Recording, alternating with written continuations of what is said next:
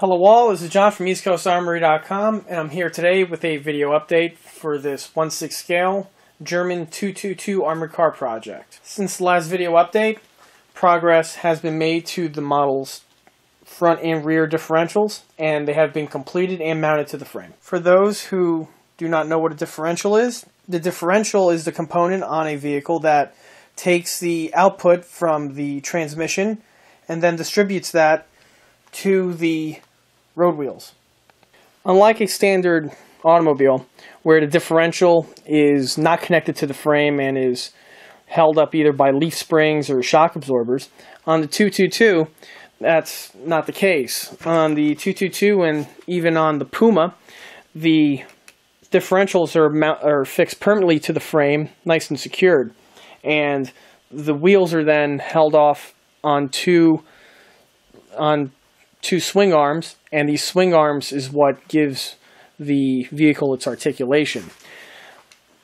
Everything is all connected with a universal joint that would then flex with the suspension. This is true for both the front and rear differential.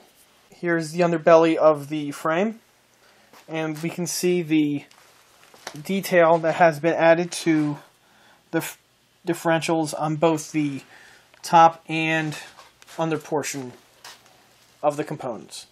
These components have been added to the EastCoastArmory.com product line and come in a set for the rear and front differentials. Before the differentials could be mounted to the frame, holes needed to be drilled through the frame rails for both the front and the rear differentials. These holes here are for the drive shafts that connect the differential to the wheels. Here go the differentials before they get mounted into the frame. This one here is the front differential, and this one here is the rear differential. I built into the differential the ability to make the axles pivot. Also, what's built into the sets are functional U-joints, or universal joints. If we notice that the universal joint is missing its other half, this is because to fit it to the frame, it will be a lot more difficult to install it with the drive shafts protruding outward. Those pieces are going to be added after the installation of the differentials and after the installation of the swing arms. The set is offered in two different options. The first option is a static set, which basically the pieces are all unassembled and the housing itself is solid. It's pretty much designed for you to glue the spindles directly to the differential, and there's no movement whatsoever. It's purely a static piece. This would be ideal if you're refitting another 222, say one that's on the market, or for your own 222 scratch build project, and you just want to have the differential detailing.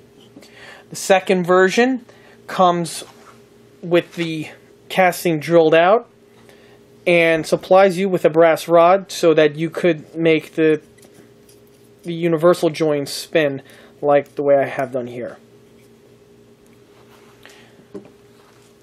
For the upcoming suspension, since it needs to flex, the spinnable drive shafts and as was mentioned earlier in the video, the spindles are spinnable. And once added to the frame, we notice that they spin freely and do not make any contact whatsoever with the frames.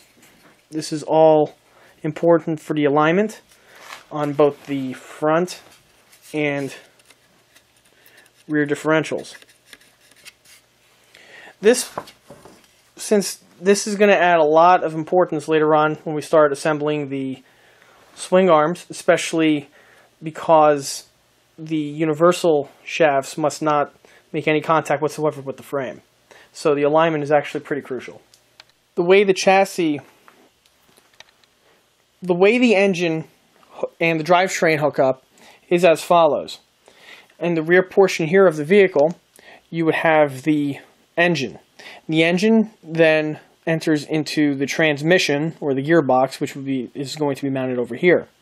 The gearbox mounts flush to the rear differential, and then to power the front differential, this is done via a long drive shaft that runs throughout the center length of the vehicle. If we can notice that the front differential is secured to the chassis in 2 points.